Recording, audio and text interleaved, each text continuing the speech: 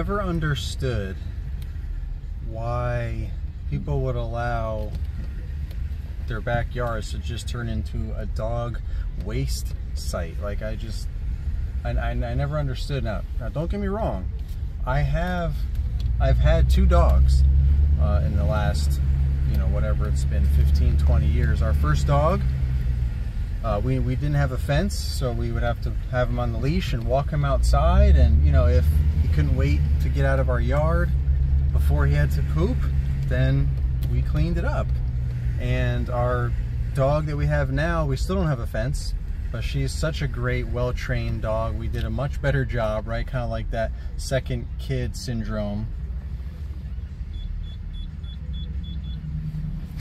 where you improve your parenting skills after you learned your lessons from the first child, right? So the second child gets the benefits of that or whatever. But so we learned a lot and focused on training our new dog as much as we could to be, the best behaved dog possible, like in this specific instance, so that we can let her outside off a leash in the backyard with us, and she has great recall and all that. So when she's outside with us and she goes to the bathroom, we clean it up again. So I just never understood that. And the customers that had kids, I'm like, why are they not cleaning up their dog? Now I think I know. For some people, they specifically put a fence in their backyard just so that they can have their own pet relief area. And they just let their dogs out there and do whatever they got to do.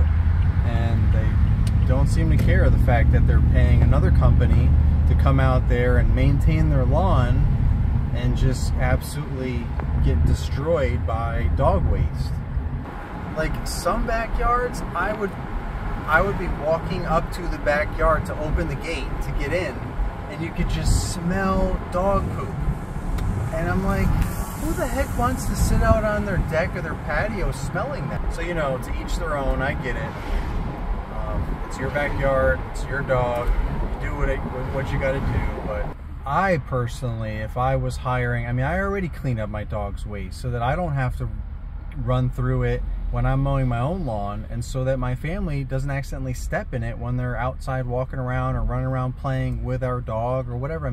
Sometimes we go out there, we play beanbag toss or cornhole or whatever you want to call it. We do all kinds of stuff outside over the summer in our backyard. That's the whole point, right? But again, to each their own. Everyone has their own ideals for their own backyards, their own properties, all that. So I personally, if I was paying a service to come mow my lawn, I would be embarrassed to have my lawn covered in dog waste. I just would feel a certain kind of way.